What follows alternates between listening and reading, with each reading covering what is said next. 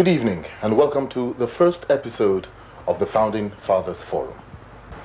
A forum that is born out of the yearning of Nigerian youths for a focus as their world seems to drift apart. Today there have been more questions asked about the Nigerian nationhood from street corners to palaces and conference halls. The echoes of this question keep resounding more than ever before. Are we a nation, they ask? If we are, where is our national will? Nigeria, a nation on the move, but some say we are moving in circles. Because Nigeria is a nation in search of itself, in search of a will to trust forward, in search of its soul, so it can finally find an inspiring call to move from a country to nationhood. A country whose greatest characteristic is craving for change is now developing a phobia for the future, because most of the changes it has got have seemed to be regressive rather than progressive.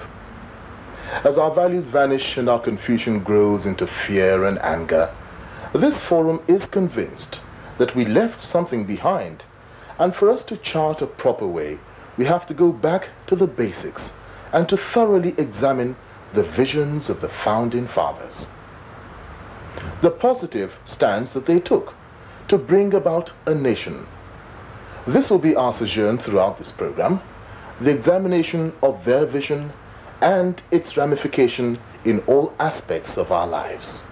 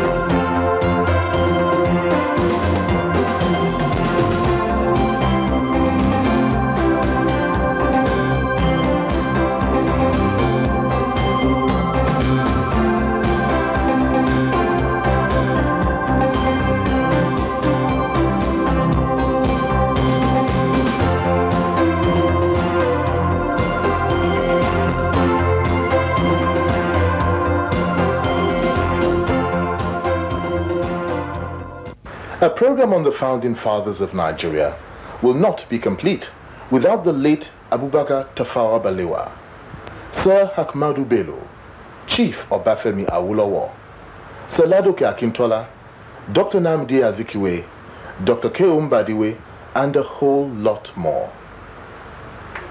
With a view to find out where we went wrong and pick up positive aspirations in every possible way. Nigeria has an uncanny history of being founded on the ambition and vision of one man who set out to conquer choice West African lands for British domination, but above all for his own economic fulfillment. Nigeria came off the legacy of Tubman Goldie and his Royal Niger Company dreams. From his creation of the company in 1877, the Royal Niger Company mauled all opposition along the way, from African chiefs to fellow British companies that reached the territory before it did. The Germans and the French were not spared. The Royal Niger Company was not just a company that was interested in trade with the natives. It interfered with the administration of the natives and dominated their politics. That was how Nigeria became a British protectorate. The tangle with the British by some African chiefs in those days gave birth to what historians call African nationalism. Prominent among these chiefs were the Jaja of Opobo, Oba Overame of Benin, Nana of Shekiri, and Kosoko of Lagos. That was the era before Lord Lugard lumped together the southern and northern protectorates, and his wife christened it Nigeria in 1898, including the colony of Lagos. Now we have come a long way, and from a rich history too, but our present is littered with broken promises, dimming hopes, and fractured dreams. Our diversity has become a source of division. This surely was not the vision the Founding Fathers envisaged for us. In our era, when communications amongst people of diverse ethnic and cultural groups was far, far limited, the Founding Fathers were able to move from rancors to rallies that produced political rhythm that gave us a country. Paltry as our resources were, we had national education that catered for the need of that era and produced great models for the ensuing generation. School was a place of learning, not just a place for holding down kids for a couple of hours in a day. Education had meaning far beyond the meal ticket it has come to symbolize now. Today, our educational system is an arena of chaos, another blurred vision. The economy seems delinked from the educational system.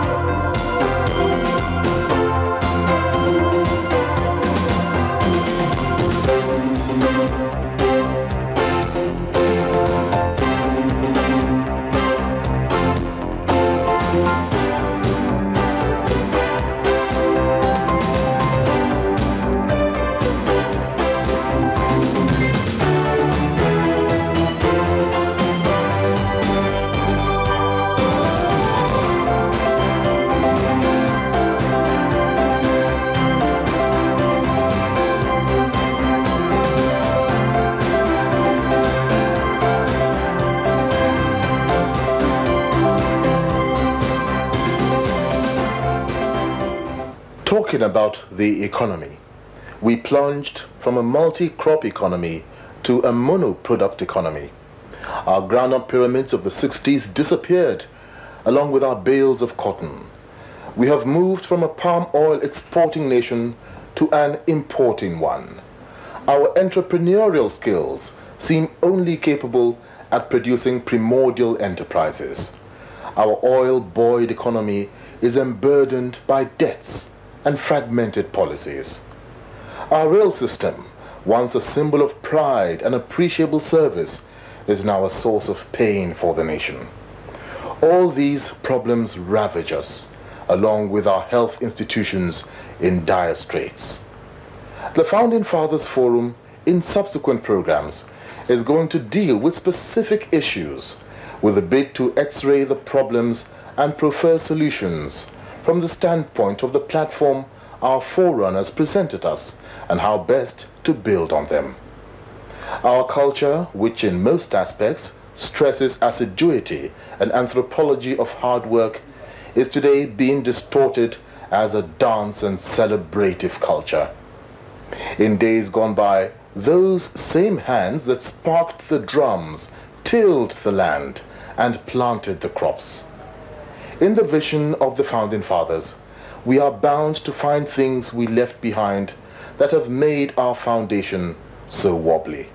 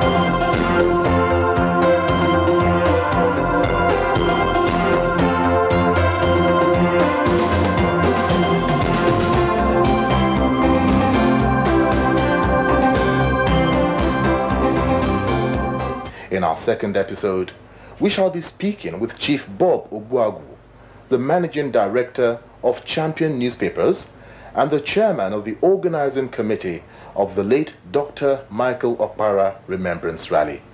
Here now are some excerpts from that interview. So there was the crisis, and in that crisis there was this election which of course swept them away, and Zik became the premier of Eastern Nigeria, and he saw, as one would imagine, the great potential in Dr. Okpara, and he appointed him first Minister of Health, and thereon he became Minister of Agriculture.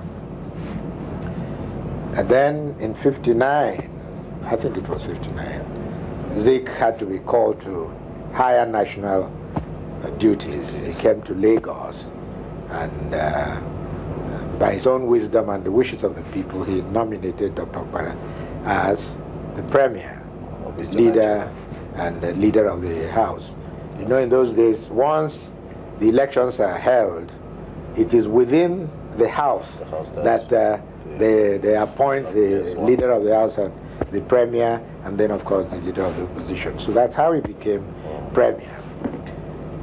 Well, having done that, he had this insatiable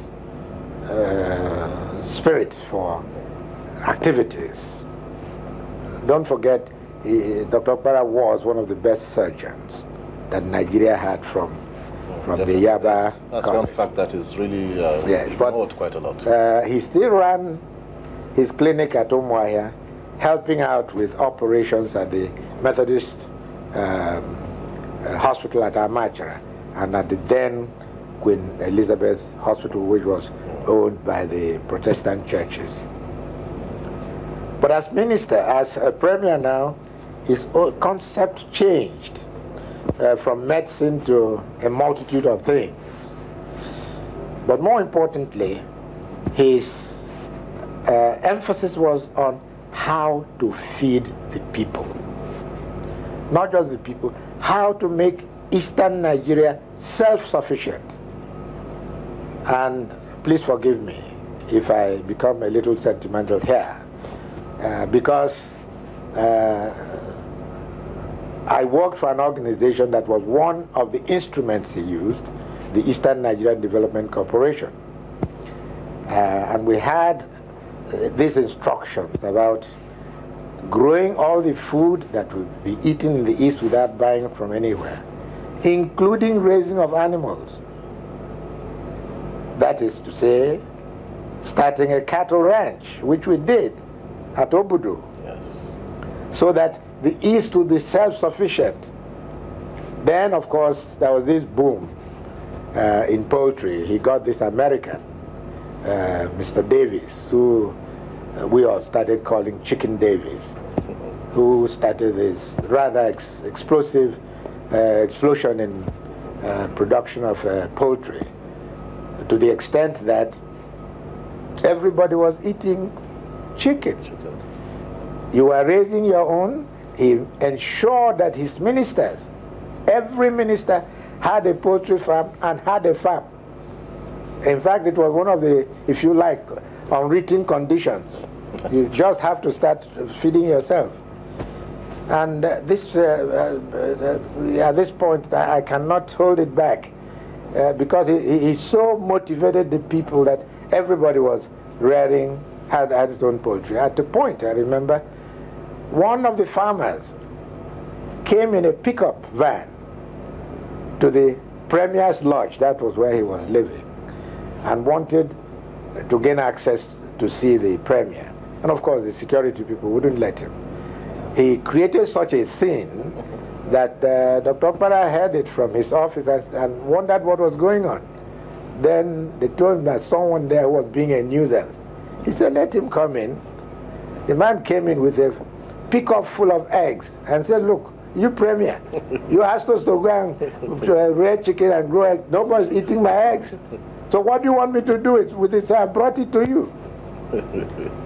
That immediately started a chain of thought, because later that afternoon, a meeting was called in the Premier's Lodge of the Minister of Agriculture, Minister of Rural Development, the ENDC, the economic planning with Pius Okibo, Dr. Pius Okibo, as the principal. He was then the chief government economic planner. And when we got to that meeting, he said to us, he did not want anybody's comments, that we must go and hammer out an organization that will take care of all the eggs produced in this country. So, for instance, why shouldn't the secondary schools, the children in secondary schools, eat eggs, at least 2 eggs a week? If they did that, all the eggs produced would be would be gone. Yes. Could have been marketed. Build refrigerated vans or something, various rural areas, so that farmers would take their eggs there and they'll be sold. That's a very small matter, but which gave birth to a huge organization with a permanent secretary appointed to look after the marketing of eggs. Join us next week for more on Dr. Michael Okpara. Till then, it's bye for now.